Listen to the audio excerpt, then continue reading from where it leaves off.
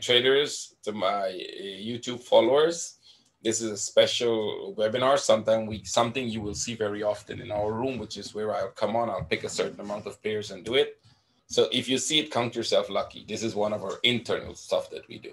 Depending on how much is in it, I'll decide whether to publish it. So let's go. I was just looking through some charts, and we're going to do all the yen pairs, guys. So I want to start with the CAD yen, because I'm on the CAD yen, and I was just noticing something. And we do this pretty often, so you guys know. This is what we have.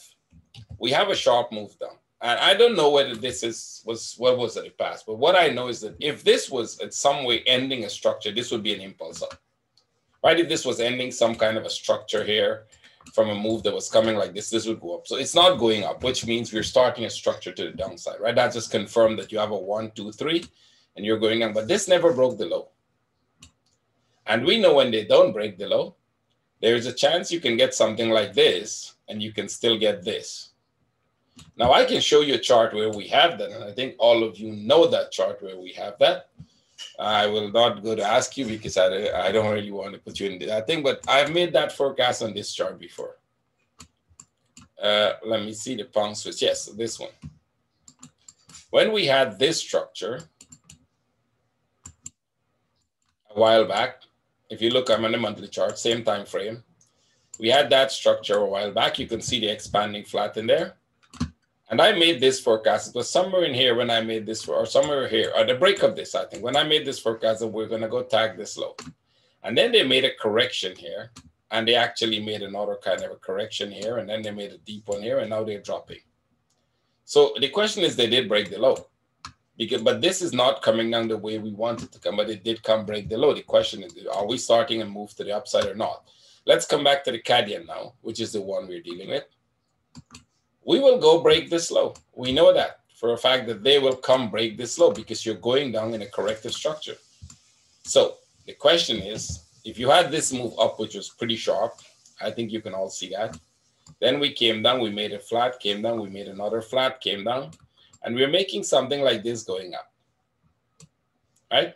So two ways you can look at this. Either this is going to drop now and break the low, or we're going to go up a little higher here, make a running flat kind of a pattern here, come here, break the low. Those are the two options we have on this chart right now. So when you go down to the daily, you can see the divergence here. I think we understand what we're looking at. You can see the slowness with which this is going up. If you remember, some time back, I posted this chart and I said I'm expecting this to come break this top and then fall. And that didn't happen. They actually went sideways. They did come down. If you were trying to sell, you would have made money. And then they're starting to do this. And you can find that this piece, I don't know where this one went to, but there's a line here. It's probably not showing up on the daily for whatever reason it's here. And then they're getting smaller. And you can see the squeeze happening here, right? So they're stretching. But they might not break this.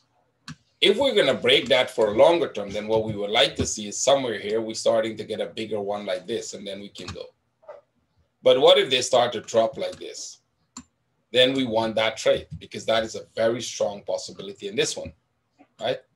Now, what is going to create that move, the CAD or the yen? We don't know. We know the CAD, the yen has a big move to the upside, but can it make a smaller drop before it comes?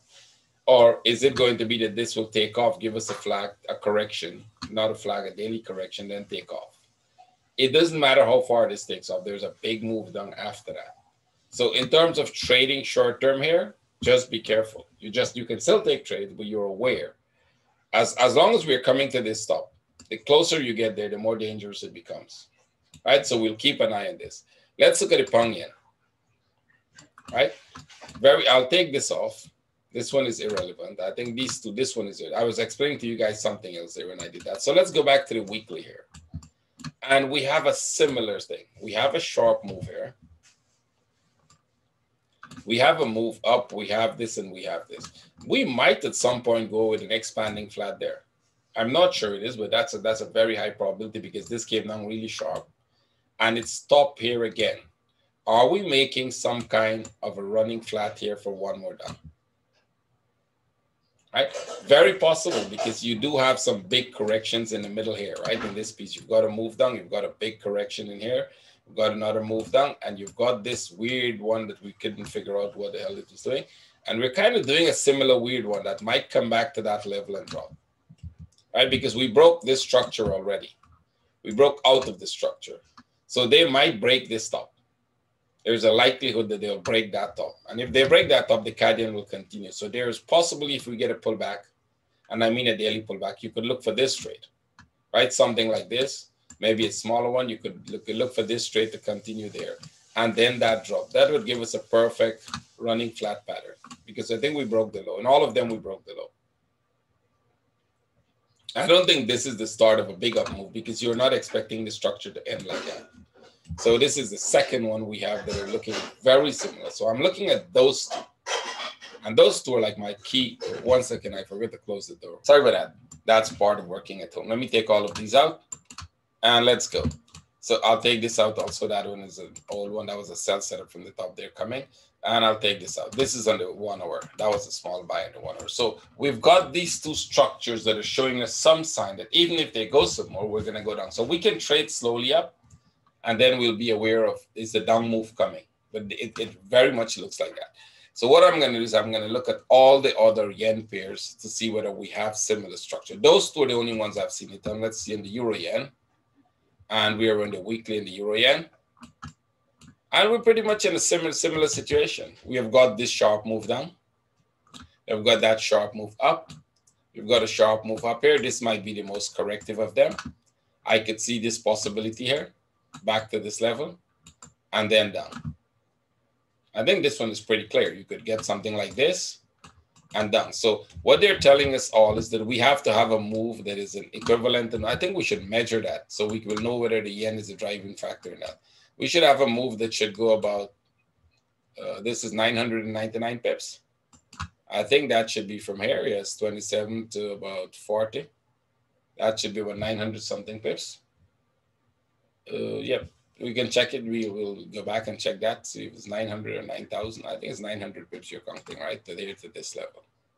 39, yes, 27 to 39. Yeah, that's about close to about, that should be more than 1,000 then.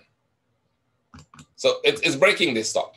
We'll come to the exact amount later on. It's breaking this stop, somewhere above breaking this stop, and then go, right? So that's a long term. The short term is we'll have to have some kind of, and remember, we're looking for a short-term pullback here before we get in the trade, some kind of a consolidation. And I think we're looking at this one, and one more down to give us that running flat long-term, and then that upside. So once that is confirmed, we can start trading this on a longer term, like this piece, a longer term up, something like this we're looking for. We had one, but we don't have a complete pattern. If you look at it, you can see, let me just bring this back. We've got this, and we've got this. So at some point here, we can trade shorter, but at some point you might get this. And then that will confirm this up move. So if we get any pullback within this week or next week, that would confirm the longer term move to the upside. So if you're buying short term here, just be aware of that. The possibility of them making one more drop, at least for a week or two. So we'll go to the daily and you can see that. This piece also is telling us that this sharp move can be of its own. Even if you put that, then give us a shorter pullback and then we can buy. So it's upside with the possibility that this can come. But on the bigger picture, you can see that there is one more little piece up, and then we're going to get a big move to the downside. So the big move to the downside is on all of them. Whether all of them will do that shorter piece up or not, at least 3 has it. We'll put them on top of each other at the end of this session. Let's see. New Zealand yen. Let's go to the weekly and see what we have. This is what we have. This has made a 1 move down. We've had a 1, 2, 3 up, like all of them. We've got a move down. And we've got this piece here. So either we look at this as the 1 sharp move, and we can assume that this at some point could come back here, right? That could come back here, even break this low. Or we decide that this is one piece of its own. We're going to retest this top and then come back, right? We're going to retest the top and then come back. I don't think we're going to go retest that top, but I can see this going a little more, and this might become a running flat. We can literally look at this as a running flat in here. You would have to check back to see whether it's this piece or that piece with a sharp move 1, 2, 3 here, a sharp move up, and we're actually making a sharp move up. After which this could give us this move to the downside. So this might not have quite a lot more to the upside. Let's see in the daily. With daily, and they all have daily divergence in them, right? So we were looking for this piece to break down. I think we're looking for some kind of a pattern in here. I can't remember. That would be in a lower time frame. This would be in a much lower time frame. Let me take it out for now. We're going up with divergence in play here. That is internal on this last stretch to the upside. So we would look at that in the lower time frame. I think we already have a running flat here, this running flat. Remember this running flat. This one, the correction here, and that one. Remember, I just showed you one of them on the higher time frame where we have this and we have this, but we don't have this as yet, right? So this is the pattern I'm looking for. You can see all of this as a consolidation, no big deal, and we're going up. So this might still go. If we get flags, we buy, especially if you get a 4-hour flag, 1-hour flags, you buy. Remember, there's divergence, and you probably will see divergence in 4-hour. You can see the 4-hour. This is in the daily piece going up, 4-hour divergence. I think you would have one. Oh, I see why that. I see why I was looking for. Now, we're looking for this one. So that arrow was for this one, right? If this happens, we can buy, right? If we get that today or tomorrow, we will buy. And then we will see how much more they go before they come. But on the bigger picture, you're having a similar structure. A very, very, very similar structure of where this can become a running flat and more down. Let's see the Aussie yen. Oh, sorry. Oh boy, this one is very similar. This one is it's almost the same as the New Zealand yen. We didn't break the top. We didn't break the low.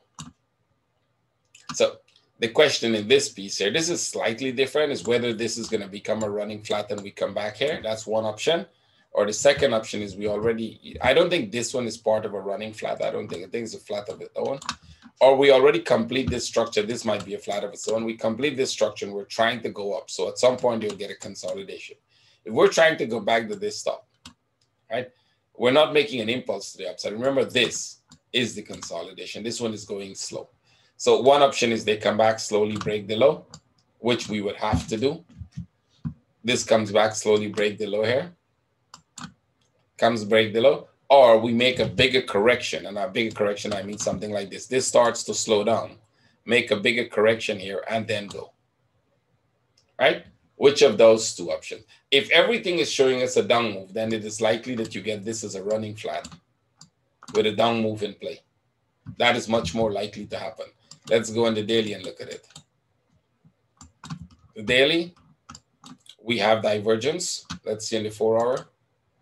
Yep, I think even in this piece here, we're looking at divergence right now. Right? If you look at this, the last piece up, there's a lot of divergence there.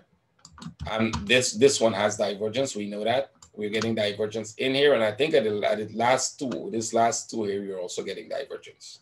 So what we need is divergence in here in the 60. I don't think we have that as yet.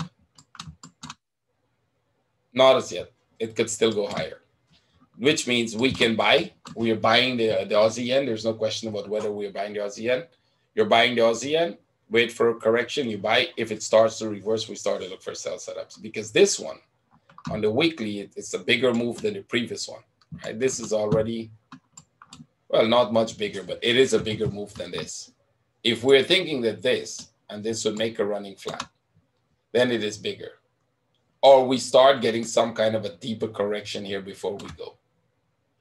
One of those two options are going to come up very soon. So all buys now has to be short term. You buy, you take profit, you buy, you take profit, right? Because if the yen is proving that there is a big move down coming, not necessarily in the yen dollar itself, because there could be still up move. It could be all the other pairs are moving like that. And the yen just stays where it is, or the yen goes down one small more move. So we've covered that one. Let's see which else is giving us. But the pound yen and the euro yen and the CAD yen are the two players of it. So we've got the New Zealand, Aussie pound, euro yen, CAD yen. What about the Swiss yen? Let's see that one. and put this in a weekly. I think this is the clearest picture of downside. This one is showing you the clearest picture of downside, right? Just in case, I think you've had a lot more like that to look at, but this is a clearer picture. This is an up move.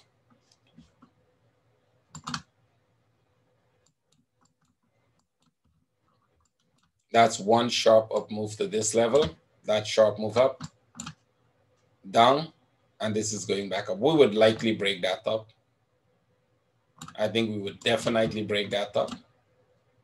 Definitely break this top here. And then once the top is broken, we have divergence here. We're getting divergence internally here. We should start to look for the downside, right?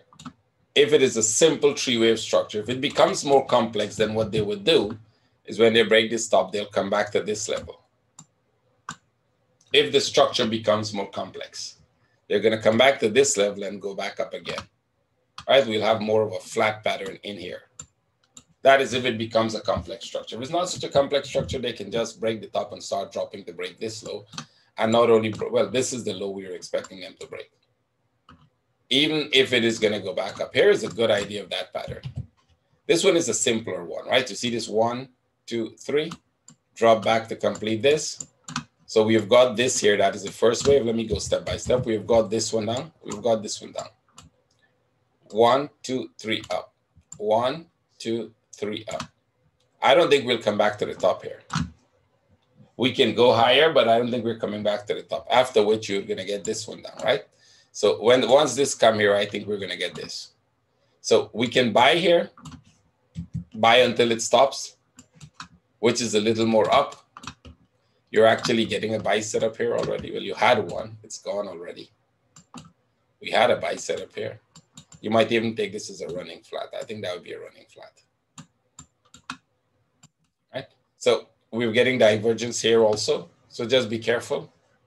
We might get some more down move if you get a pullback, or if they break the top and then start a drop, we look for sell setups. If that becomes a bigger correction, no problem, you still get very good sells. So this confirming long-term, all of them downside. Let's go to the dollar yen. So the dollar yen is telling me there's a very high probability now that this might be what we think it is, right? That might be, even if you do this and you go back up a little, might be a running flat for one more down. And if we break this low, then we're likely going to go there and come back here. We will still be within the weekly structure. We will still be within this weekly structure. If we come down here and break this low, go back up there and come back and break the low, we'll still be within the weekly structure to come back here. So we could see a number of up and down more in this level before we go. And that is why we should watch it very carefully for this one. What's happening here now? This is very, very important. If they start to drop, we want the sell. I think we should still look for the sell as a flat. Even though they come here, we should look for this sell as a flat. First as a flat, and then with the possibility of breaking the low. And then if there's a flat, it will go back up. We'll get out somewhere here. You'll move your stops and get out. If it is going down, the stop should be intact and it should go down. You get stopped out, you re-enter again. When they break this low, we look for buys. These are going to be short-term trades up and down. So based on that, on the long term, there is some very, let's say you're trading 960 pips. Thanks, Johan. I just saw you post that. So even if you're not doing so good now and you practice on these short-term trades now, that is why I want all of you in the trading room practicing to take these trades. Even if you end up with, if you take 100 trades from now until that big impulse, that big trend starts, and you make, I don't know, 90 break-even trades and 10 losing trades. Let me go with the worst case scenario that could ever happen to you for the next 2-3 months. And then that move starts. You're trained enough to start making money in that, because trending moves will not give you break even. Trending moves, once they break out of a structure and you put it to break even, the impulses are 2-3 times the previous impulse. They're bigger. They move away from the zone really fast. If you're 1-to-1 enter, you will get 4, 5, 6-to-1. So if you put it to break even, you will never be taken out. Check all the trends. And these trends are sharp. That's why I'm showing you them. They're really, really sharp. So once you can get that to break even in the trending mode, you would just add to that trade and add to that trade and add to that trade. Every time it goes in a deeper correction, you will be taken out of the trades. But most of them will be in profit. The last 2 might be in break even, or last 1 break even. But after that, all of them will go. Once they go back into deeper correction, we trade and we know the direction, the bigger direction. You may either wait a month or so or trade sideways a month and then go again. Because the deeper correction in a weekly chart will be about a month and a half, maybe even 2 months. But they're tradable structures. And that's what we're trading our trade. We're trading in this. Guys, this is a 4-hour correction. And we're trading in this, and you're not losing your account. So get into the trading room, be active, train yourself, and let's get these trades. Because if this starts to drop, we want the trade. See? All right. Let me stop the recording. It's a bit too long. How much minutes? I don't know. Stop recording.